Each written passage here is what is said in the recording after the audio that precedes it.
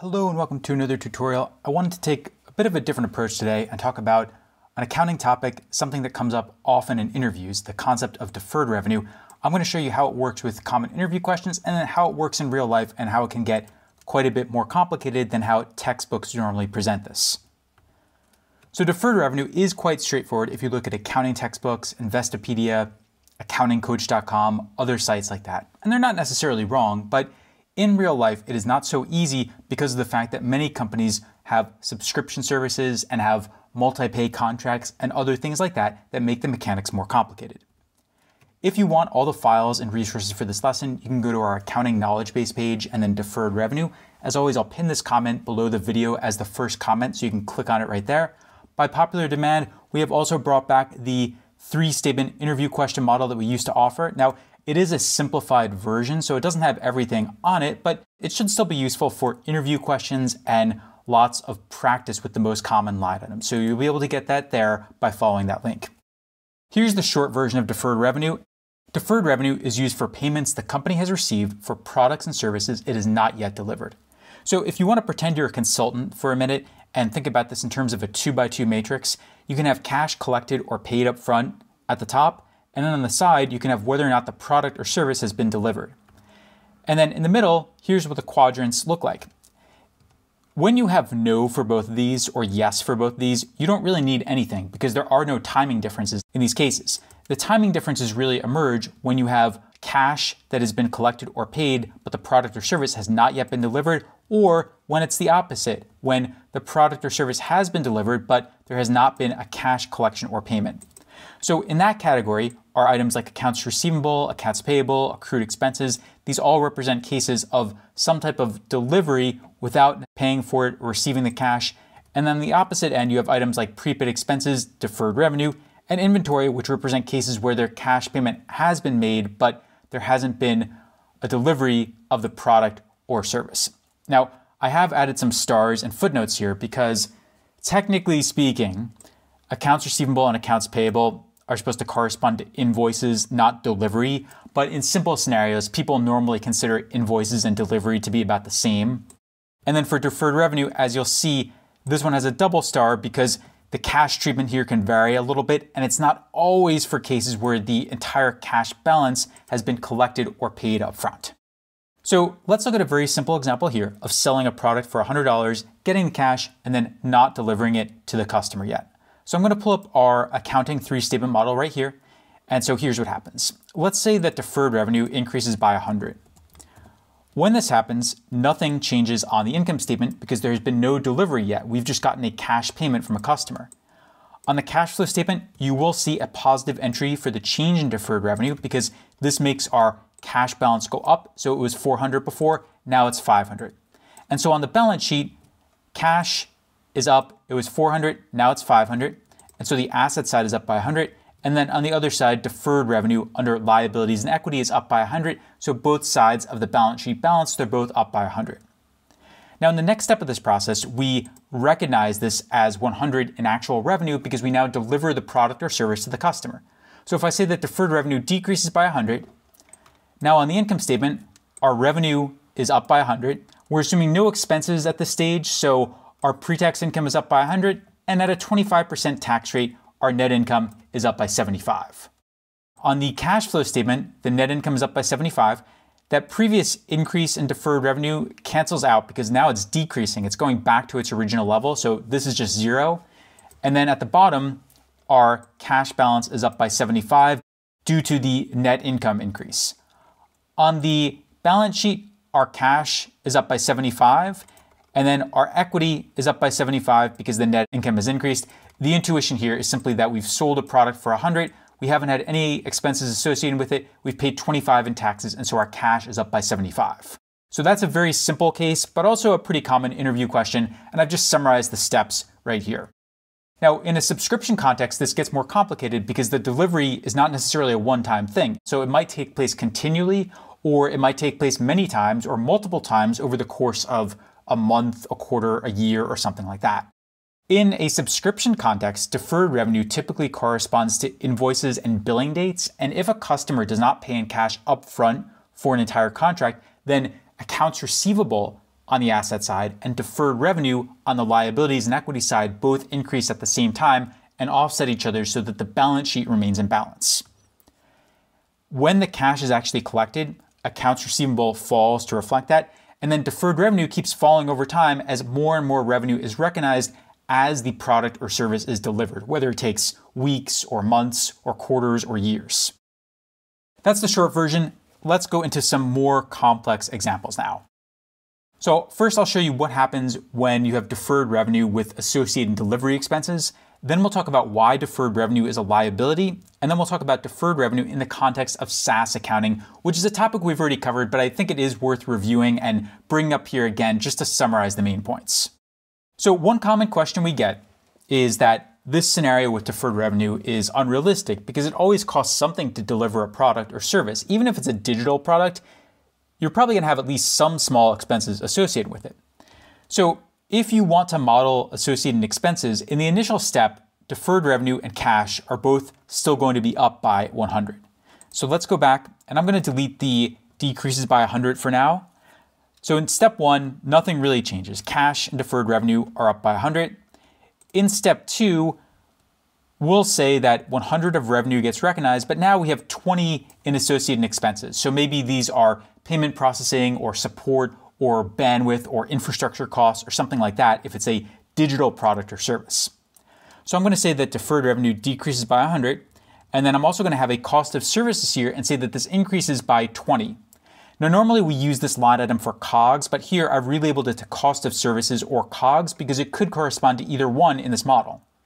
So as a result of this, 100 of extra revenue, 20 in extra expenses, our pre-tax income is now up by 80 rather than 100, and so our net income is up by 60 rather than 80.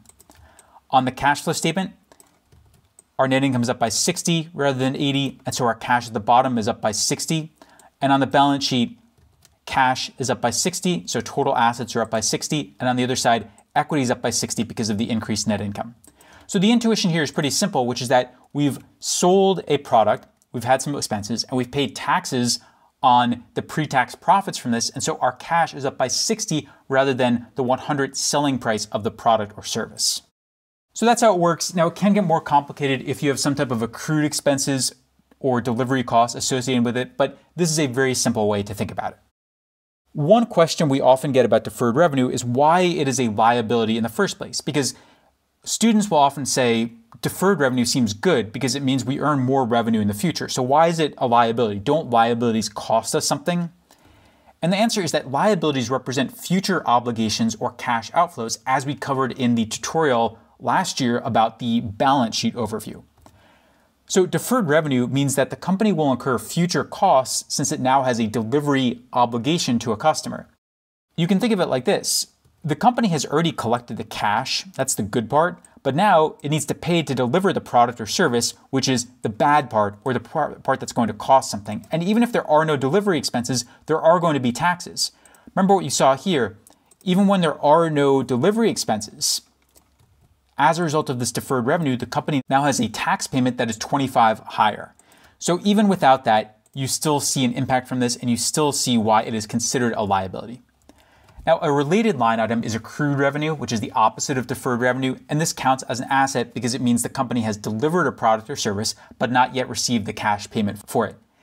It is very similar to accounts receivable, but the difference is that accounts receivable is typically for items that have a specific invoice attached, and AR is based on this invoice, not strictly delivery, which is why I made the footnote in that 2x2 matrix before, whereas accrued revenue doesn't have this attached. This is more for cases where there has been some type of delivery or it's some type of continual delivery over time without a strict invoice, and the company wants to record that process as it's taking place. But the basic idea is the same, especially if you assume that the invoice date and the delivery date are the same.